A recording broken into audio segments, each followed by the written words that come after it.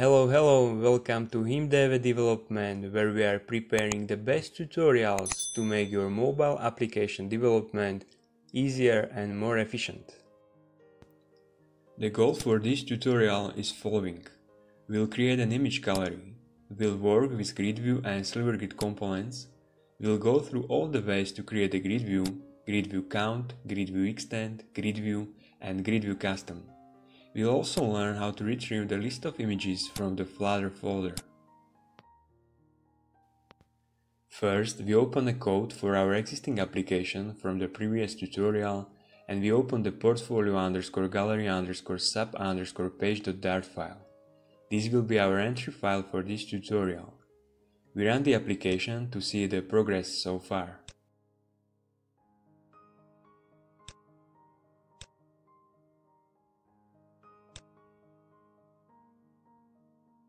We will create a new assets folder for our application. In it, the images folder, and we'll put a few images in this folder. In order to get information about these images to our Flutter application, we open the pubspec.yaml file. We define the assets section in the Flutter section, and we set the path to the images. Now we can go back to portfolio_gallery_sub_page.dart file. We'll delete the portfolio gallery subpage content, and we create a build method in which we return the _build content method. First, in the _build content method, we return the GridView widget using the GridView.count constructor, which has the required cross-axis count parameter. This parameter specifies the number of widgets in a row. Another attribute is the children attribute, where we insert the image.asset method with the path to the file in the assets images folder. This method creates the image. We pull the image creation into the _build image widget method, and we set the image path as an input parameter.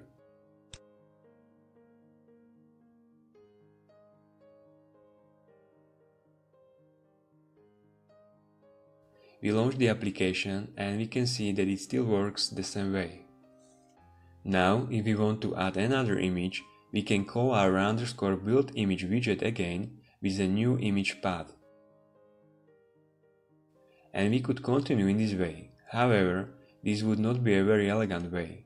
It would be much better to have a list of image paths.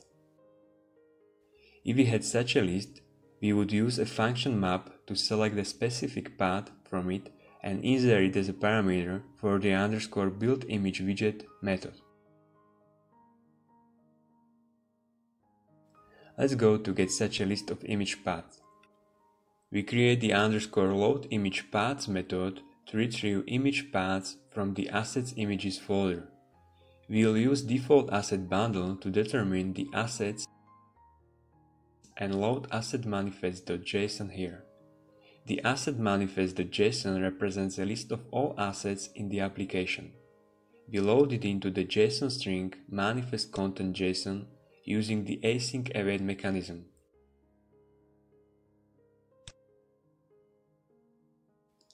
Then we make a map, manifest map, out of it using the json.decode command.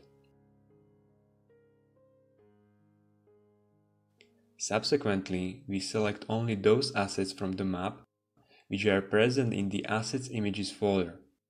Then we return a list of paths to those assets.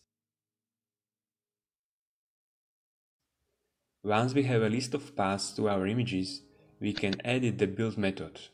Since the _load image paths method returns a future object, we'll use a future builder where we'll define this method in the future attribute.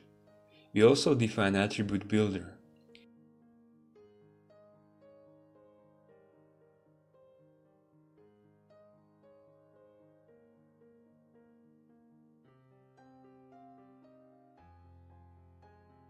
When data is retrieved, we call the _build content method to create the content of this widget.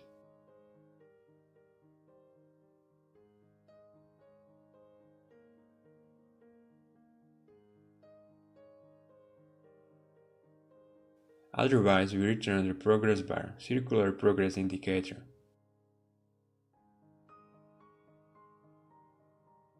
We launch the application. We can see that all images are successfully displayed. To make each image the same size, we define the fit attribute and we set it to the box fit.cover.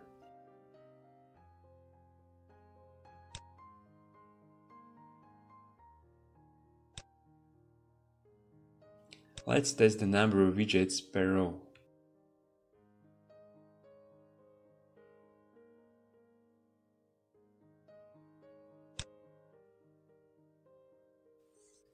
We'll also set other attributes.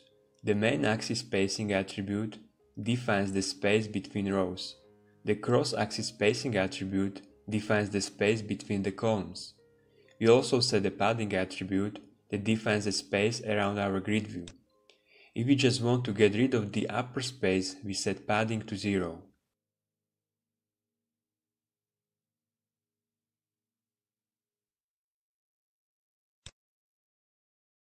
We can also change the scrolling direction using the scroll direction attribute.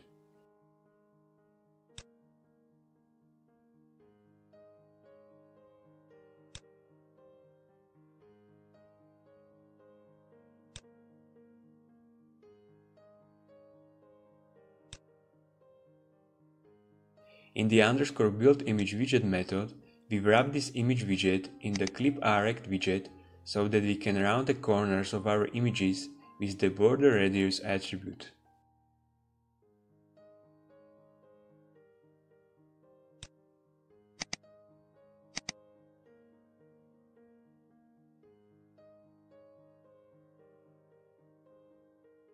We encapsulate the clip rect widget with a container widget to which we set the decoration attribute. In this attribute, we insert a box decoration in which we define the shadow around the container using box shadow.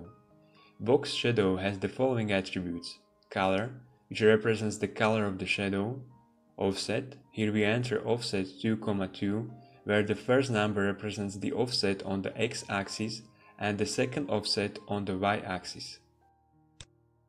Spread radius, this is the attribute that defines how much the container should be inflated before using the blur effect. Blur radius defines the amount of blur effect. Another attribute of box decoration is a border radius, by which we define the rounding of our shadow, box shadow.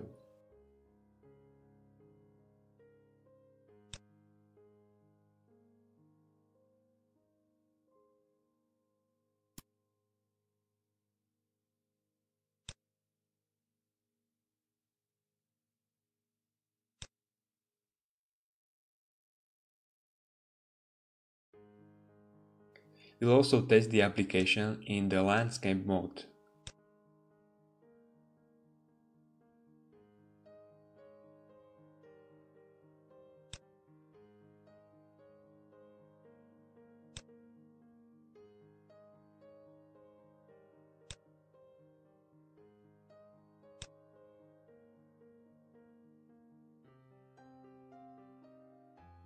Another GridView constructor is GridView.extent, which has the required max cross-axis extent attribute, which represents the maximum extent of widgets in the cross-axis.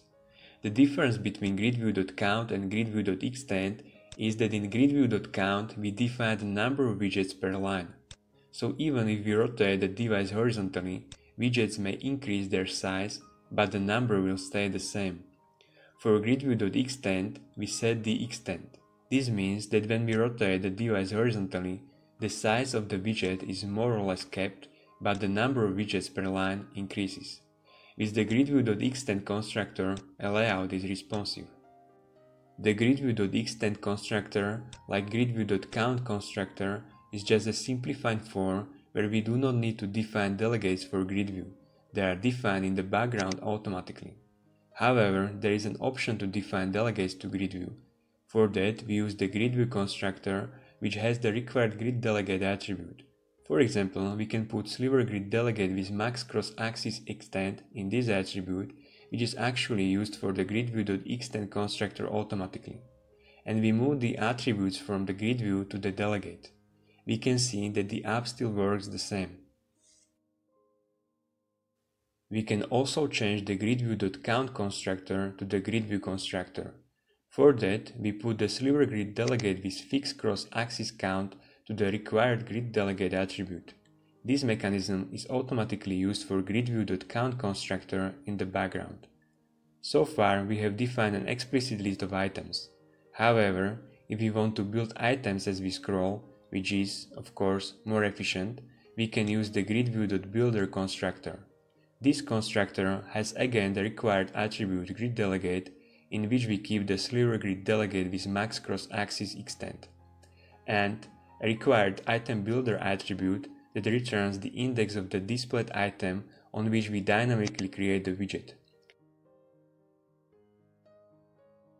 We also define an item count attribute which represents the total number of items which we want to dynamically create.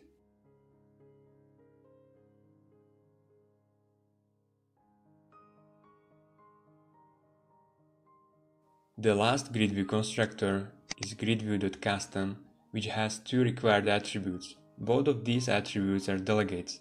The grid delegate is a delegate that controls the layout of the children within the grid view, and the children delegate is a delegate that provides the children for the grid view.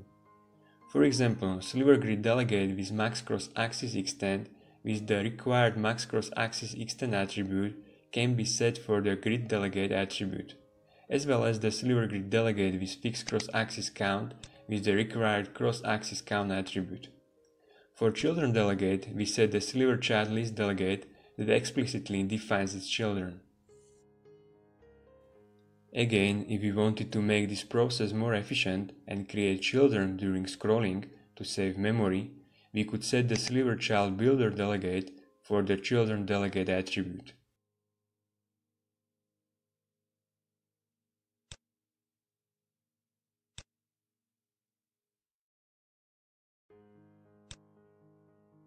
Here, however, we also define the number of items using the child count attribute.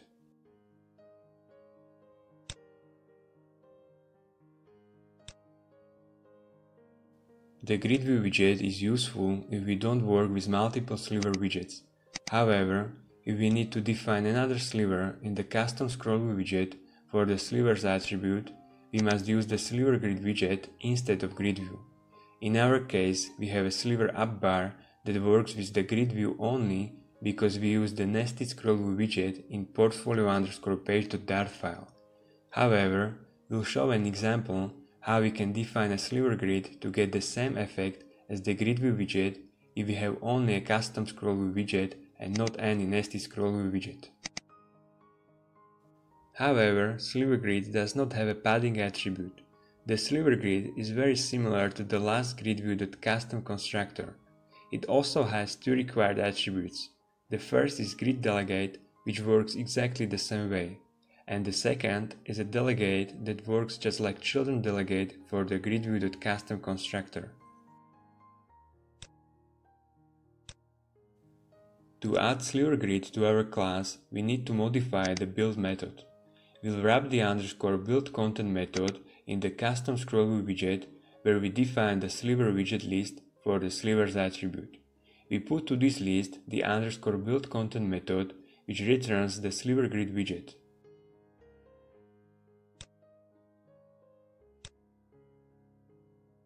We are missing a padding. To achieve the desired padding, we again wrap this method with another widget, and this time it will be a sliver padding widget, to which we set the desired padding.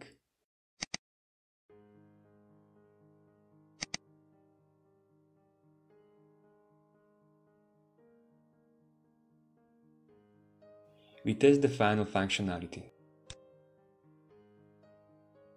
And with this is our 9th part of this first series of Flutter tutorials completed, and of course you can find the complete source code on the GitHub as well as on our website Himdeve.com, where you have a detailed description of everything we went through in this video. And please don't forget to subscribe to our YouTube channel. Thank you, bye bye!